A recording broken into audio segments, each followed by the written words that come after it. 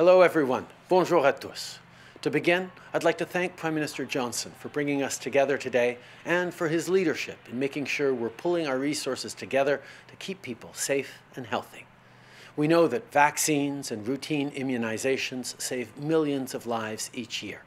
Since its creation, Gavi has helped to immunize more than 760 million children and has prevented more than 13 million deaths. Vaccines work, and 86% of the world's children have been reached by routine immunization.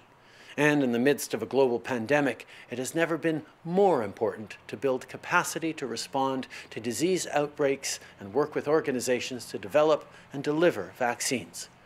Plus tôt ce mois-ci, le Canada s'est engagé à investir 600 millions de dollars à la troisième reconstitution des ressources de Gavi, l'Alliance du vaccin. On s'est aussi engagé à accorder 47,5 millions de dollars par année pendant 4 ans pour soutenir la stratégie de clôture de l'Initiative mondiale pour l'éradication de la poliomyélite. Et je suis encouragé de voir un si grand nombre d'entre vous annoncer une contribution. As a global community, we must work together to make sure that people around the world have access to vaccinations, especially the most vulnerable.